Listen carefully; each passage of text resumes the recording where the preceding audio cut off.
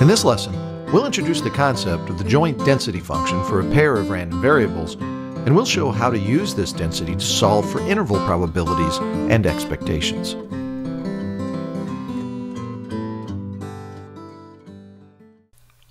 Well, the joint density function for a pair of random variables is a natural extension of the density function for a single random variable.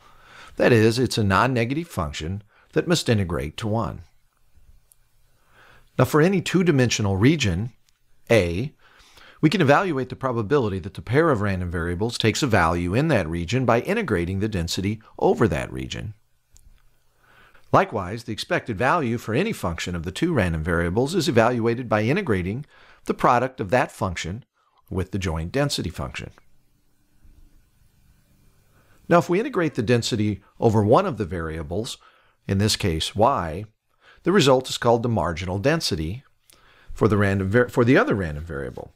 Here, for example, is the marginal density for the random variable x, and here's the marginal density for the random variable y. Now, as an example, let's consider a joint density function that looks like this, where the range of values for which the density is non-zero are where x and y are both greater than or equal to 0. Now, one way to visualize a two-dimensional density is by a two-dimensional mesh plot or surface plot like the one that's shown here, or we might show the density as a false color plot like the one shown here. Now, from this density, we can see that the most likely region for a realization of the pair of random variables is where the density is the largest. Of course, realizations outside of that region are possible, but that's the region where we would expect to see most of the realizations. Now, suppose we wanted to know, for example, the probability that the random variable x is greater than the random variable y, which is the shaded region that we've shown here. Now, it should be clear that the probability will be greater than 1/2 because there appears to be more of the density in that region, but to get the exact value, we'd need to evaluate the integral over the region. And one way to do that is to integrate over the variable x from y to infinity, and then integrate over y from 0 to infinity. And if we do that for this particular density, we should get the value equal to 11/16 or 0.6875. Now let's suppose we'd like to know the average value that x takes.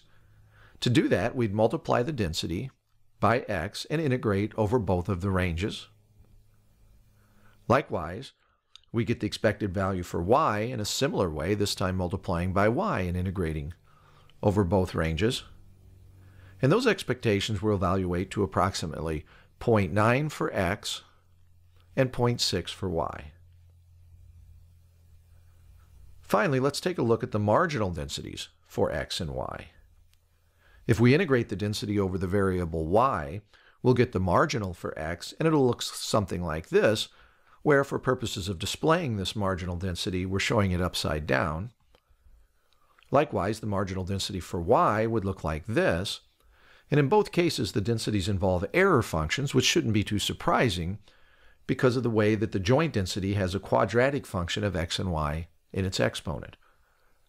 Now, in subsequent lessons, we'll look into the concept of the joint density for a pair of random variables in more detail, and specifically, we'll discuss conditional densities and the concept of correlation and covariance.